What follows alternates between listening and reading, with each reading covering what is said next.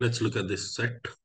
Three prominent institutes of management, PIMX, PIMY, and PIMZ, select students for their postgraduate programs by judging them on various parameters. They conduct an admission test followed by group discussion and personal interview. They consider the scores of the students in AT, GD, PI, along with some other parameters. The relative weightages of these parameters in the selection criteria of PIMs are shown in the following bar chart. So this is the bar chart being talked of. The maximum score in AT, GD, PI, and other parameters is 100, 50, 50, 50 respectively. So apart from AT, everything else is 50.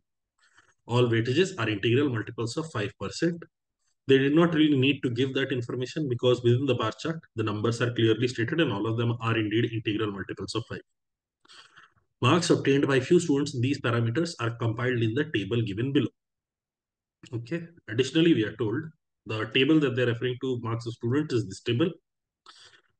Finally, they tell us PIMX will offer admission to top 2, PIMY to top 3, and PIMZ to top 3 students from the students mentioned in the table will be as in table above according to the respective selection criteria. Okay. So we would have to create three tables, one for PIMX, one for PIMY, and one for PIMZ, and then calculate their composite scores, and then identify which two will get offers from X, which three will get offers from Y, which three will get offers from Z. So the table will look something like this. I've created the table beforehand and kept it ready to go. We'll have three tables created like this. So let this be for X, let this be for Y, and let this be for Z. Now, according to the relative weightages that we see in the bar chart, we'll go ahead and find out their effective score or composite score calculation. Let's just do 40% of 99 is 39.6. Then 40% of 97 is 38.8. Then 39.2. Finally, we have 95, 38, 94 ka 37.6. Then for GD, 0.2 into these numbers. So 4.4, 4.6, 4.8, 5.4, and 5.8. Then for PI, we get 35 into 31. So 10.85. 35 into 35, so 12.25. 30 into 35, so 10.5. 33 into 35, so 11.55. And finally, 5% of 42. So half of this divided by 10. Half of this is 21 divided by 10 is 2.1, 1.7, 1.5, 1.8, and 2.05. Now we have the individual components identified for X. Let us add these up. 39 plus 4 is 43. 43 plus 10 is 53. 53 plus 2 is 55. 56. So we get 56.95. Then 38 plus 4 is 42. 42 plus 12 is 54. 54 plus 1 is 55. 55 plus 1.4 is 56.4. 56.4 plus 0.7 is 56.1, and then 57.35. And 39 plus 4 is 43. 43 plus 10 is 53. 53 plus 1 is 54. 54 plus 1 is 55. 55 plus 1 is 56. So this will be 56. And 38 plus 5 is 43. 43 plus 11 is 54. 54 plus 1 is 55. 55 plus 1.2 is 56.2. 56.2 plus 0.55 is 56.75. And finally, for Azim, 37 plus 5 is 42. 42 plus 11. 42 plus 11 is 53. 53 plus 2 is 55. These two add up to 55.6. Sorry, 0.6, 0.6, and 0.8 adds up to 2. So this total will add up to 57. So now when they're saying PIMX will identify the top two students, the top two students here will be Ratan and Azim. These two kids get offers here. We have to do the same processing for Y. We have to do the same processing for Z. Lots of work, but what can you do? You have to do it. So 99 half is 49.5, 48.5, 49, 47.5, and 47. Then 25% means 1/4. So 5.5, 5.75, 6, 6.75, and 7.25. Then for PI, 20%. So 1/5 of this. So 6.2, 7, 6, 6.6, and 6.6. Finally, 5% again. So I can copy the numbers from X. I'll get 2.1, 1.7, 1.5, 1.8, and 2.05. Let's add up the numbers. 49 plus 5 is 54. 54 plus 8 is 62. 62 plus 1 is 64. 64.3. 49 plus 5 is 54. 54 plus 8 is 62. 62 plus 1 is 63. 63 plus 0.3. Sorry, 63.3 we will get.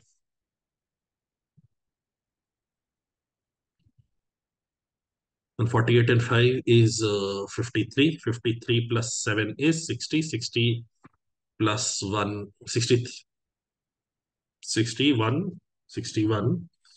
61 plus 1.25 is 62.75, and then 62.95.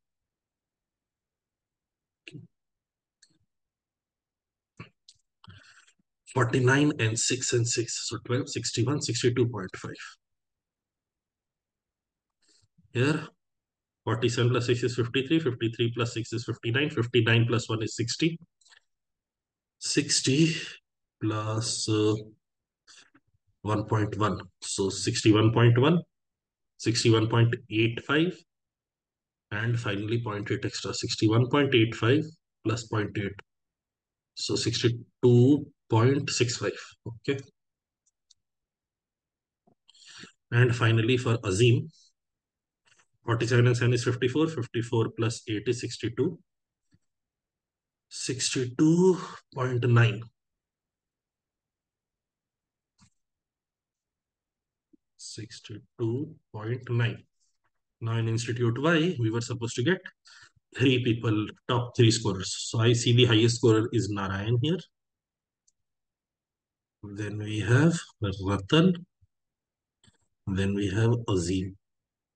These two, Mukesh and Deveshwar, don't get an offer. Now let's do the working for Narayan. So 60% into 3 by 5, 297 by 5. So 1 is 0.6, no? So 59.4. Then 1.8 less.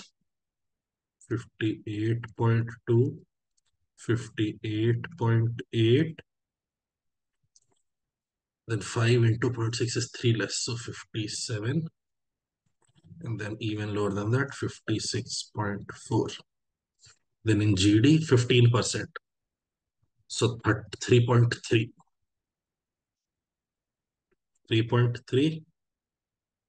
Then one more 0.15 more. So 3.45. 3.6. 4.05. And then 4.35. Then in PI, again 15%. So 31 into 15 is 4.65.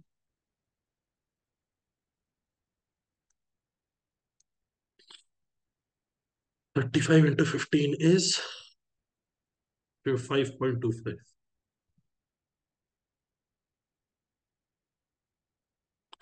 4 ज्यादा है तो 0.6 ज्यादा है, बिल्कुल ठीक है।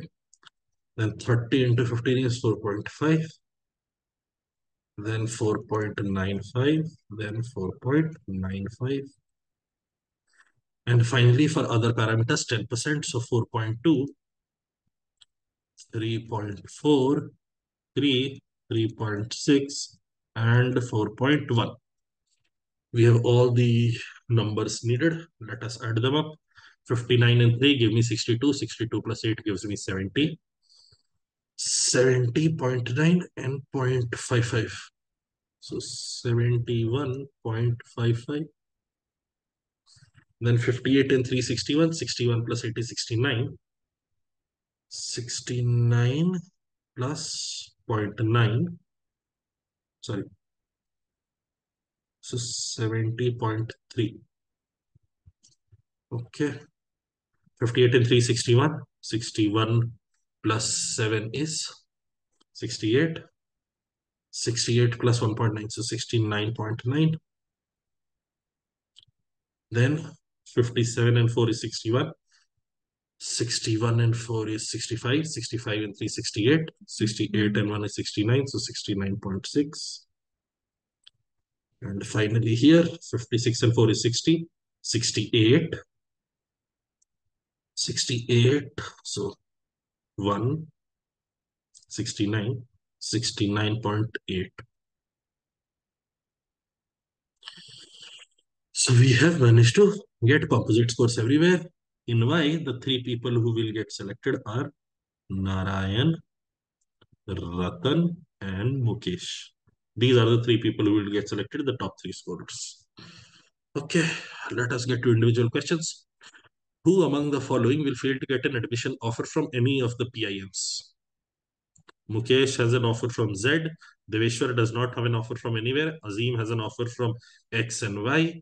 And Narayan has an offer from Y and Z. So the answer has to be option B, Deveshwar. Next, if Anil also joins the probable list of students with scores of 96, 26, 34, and 31 in AT, GDPI, and other parameters respectively, then how many final admission offers will Anil receive? Okay, so we have a new person coming in. We have to do the work for Anil. So a little bit of space. 40% of 96. So 38.4. 20% of this, so 5.2. Then 35%. 35 into 34 is 11.9. Okay. 11.9 and then 31. 1.55. Let's add this up. How much are we getting? 38 and 5. 43. 43 plus 11. 54. 54 plus 1. 55. 55 and we get here 0.6. 0.55. So 1.15 and 0.9. So 2.05. So 57.05. We should be getting 57.05. Okay. If he gets a 57.05, then this fellow will end up taking Azim's spot and Anil will get selected. He will end up taking Azim's spot and this fellow will end up getting selected. Let us do the same work for, I should have written his name here. Let us do the same work for other places. So for 96 half is 48. 26 का 25%, so 6.5. 34 का 20%, 1/5, so 6.8. And 31 का 5%, so 2.0, 1.55. So 48 and 6 is 54. 54 and 6 is 60. 60 plus 1 is 61. 61. And then we have 62.95. Let's see. 48 and 6 is 54. 54 plus 6 is 60, 60 plus 1 is 61. Oh, so we end up with 62.85. And he does not get a better score than Azim, who was the lowest scorer out of I. So he does not get an offer from Y. Let us do the work for Let us do the work for Z also. 96 into zero point 0.6. Okay, 4 into zero point 0.6 is 2.4. 2.4 come to 57.6. Then 15% of 26, so 3.9. 15% of 34, so 5.1. 5.1, and then 31 for 10%, so 3.1. Let's see, 57 and 360, 68, 69. We get 69.7 here. So here also he does not manage to take the offer away from Mukesh. So how many places will he receive final admission offers from? It will just be one. Last. In order to secure admission in PIMX, Narayan can improve his score by how much and in which parameter? PIMX, right now the two people getting selected are, see, this Anil working was only valid so far as question 2 was concerned. As soon as question 2 is done, Anil no longer exists, only these 5 kids exist. So now let's see. Narayan is currently losing to Azim by a margin of 0.05. He is currently losing to Azim by a margin of 0.05. And now, what increase in score of Narayan can improve his score by how much in which parameter? So let's see.